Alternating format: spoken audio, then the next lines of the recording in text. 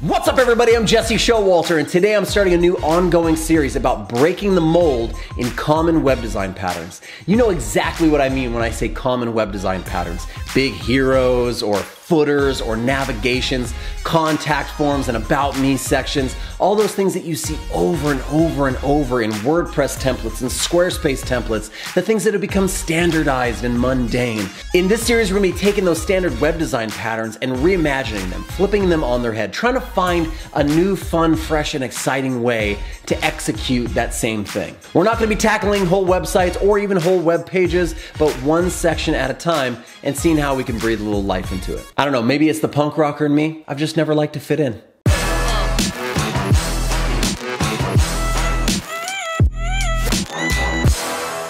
Okay, today we're gonna be tackling the famous header or hero or top section of a homepage of a website. I have some examples on the screen right now of common patterns you might see. It's kind of the same thing over and over. I'm calling it the big horizontal banner. And so there's lots of variations of it, but here you see on the screen, I have a big horizontal banner. Maybe there are different slides that come in and out. Maybe it's just text. Maybe sometimes it has a button or call to action, but it's this big horizontal kind of billboard, so to speak. Here's another one, a different implementation of one.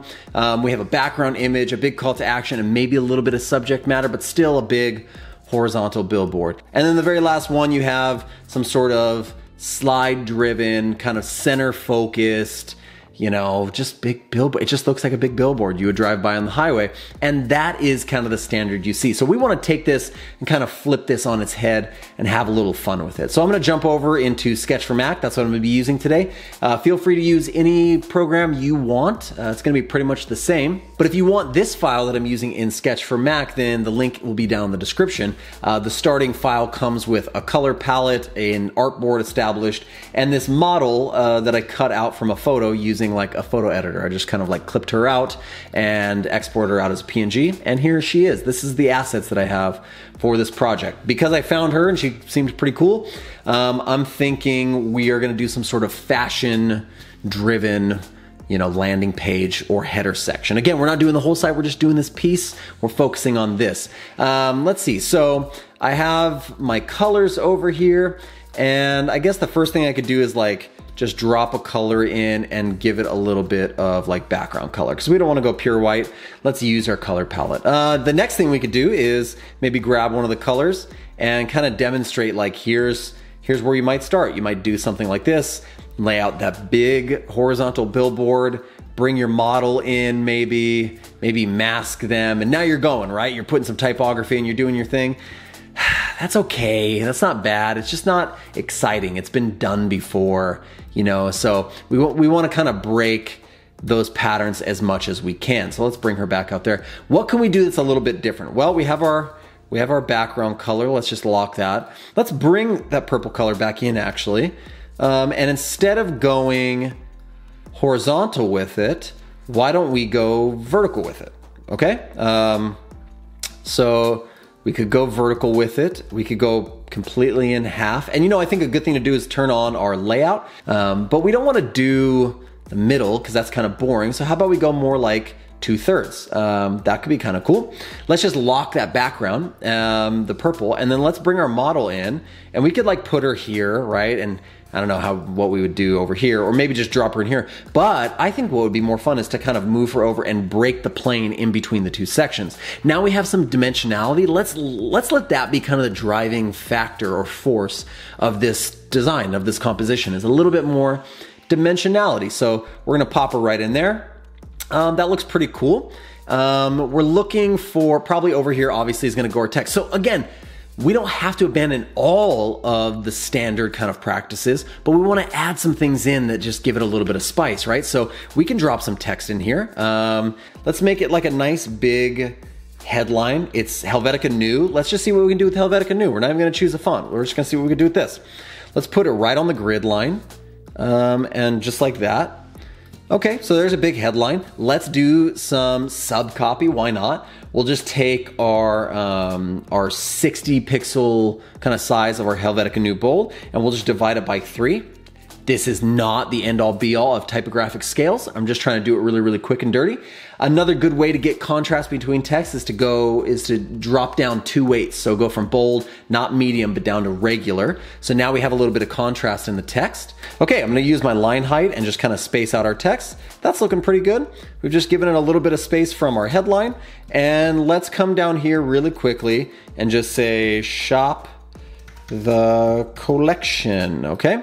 And we will take that and move it back to our bold, and let's use our purple color as kind of a call to action. So it doesn't have to be a button. Maybe it would be a button. Maybe it doesn't have to be a button. We can just do a link. That could be kind of cool and fun. Okay, so let's do that. I like taking all 3 of them and grouping them together. And then look, it's not dead center, right? Because that's kind of boring. Let's raise it up also and use some of that 2/3 action going on. So let's do that right there. This leaves room for more stuff down below or a navigation up top, so we can do that. But I feel like we need to come back here and work this dimensionality piece out a little bit. Let's lock our model. Let's lock our text, okay, over there. And when I see these squares, it just makes me want to do a square. So I'm going to grab kind of a fun contrasting color, and I'm going to just pop that in. I'm going to make it big. And I'm just gonna copy and paste it and drop it down, and I'm gonna use my Boolean operations to kind of make a new combined shape. Okay, cool, that's kind of cool. But let's give it dimensionality, right? Let's drop it behind my model, and let's give it like a 15 pixel kind of tilt. And now there's something behind her. We should pop something out as well. So let's do maybe a circle, okay? And let's fill it with the same kind of peach color. But this time let's put it on top of the model, and let's make another one. We'll do a similar thing here. We'll subtract and make a shape. I have an idea. Let's take the model, the picture of the model here, and we will come to our circle in the combined shape, and we're just gonna paste another version of the model. Now, you'd say like, why would you do that? It just looks like it's behind it now. Because what if we turn this into a mask, and then we took our model and gave her like some sort of like blending mode. So now you can see through it. I think that brings a little bit more dimensionality. That's kind of fun. This could probably shrink a little bit. Okay, cool. And then, yeah, you know what? I really like this circle, actually. I feel like we should just come up and do another circle. Let's get rid of the model, though.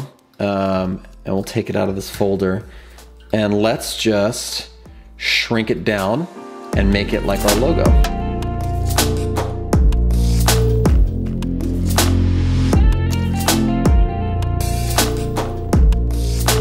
And then the last thing we probably need is, you know, is it a static like image? It could be. I could imagine, actually, if I zoom out, I could imagine each of these elements, like the model and the shapes, being different animated layers and having like a little bit of life of their own, and that there would be multiple. So like we'd be seeing a piece of the collection here. And so we want to have some sort of controls so we could, you know, like navigate in between the different dresses or the different pieces in the collection.